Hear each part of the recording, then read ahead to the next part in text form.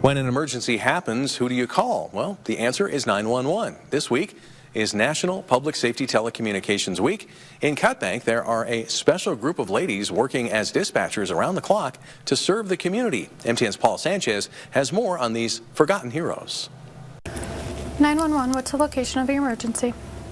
Who do you remember during an emergency?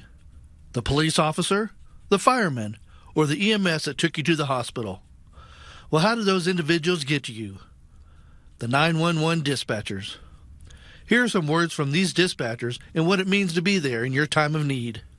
I think a lot of people forget that there is somebody who takes a call and gets you that help. So they don't necessarily think of us as first responders per se, even though we are the first responder. You know, we're first. It's such a vital job and an important job in all communities across the country. I feel my job is important.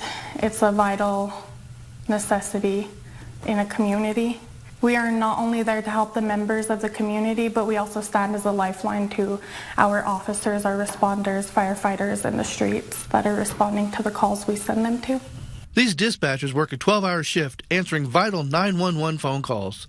It's very demanding and stressful, taking life-threatening calls that could save the life of a family member or yourself. Besides being overstimulated and stressed and exhausted some days, I feel that it is a very rewarding job. At the end of the night, at the end of your shift and all your responder shift, when everybody goes home safe and to their families, it's above all else just a rewarding feeling. I enjoy the challenge and not knowing what I'm going to walk into every day when I enter the building. So next time you run into a dispatcher while getting a cup of coffee or just running around town, let them know just how much they have meant to you and your community. Our law enforcement officers and emergency responders appreciate them in ways that they can't imagine, and oftentimes they're not told. The appreciation isn't expressed as often as it should be. It's really good to be appreciated, especially by our peers, which would be our deputies, our city police officers, our EMS. It's nice for them to come in or give us a call and be like, hey, thank you for what you do. You know, because without you, obviously we wouldn't be able to service the community as well. So it's nice. It's like a good pat on the back or a good hug. I enjoy it. It's a good week.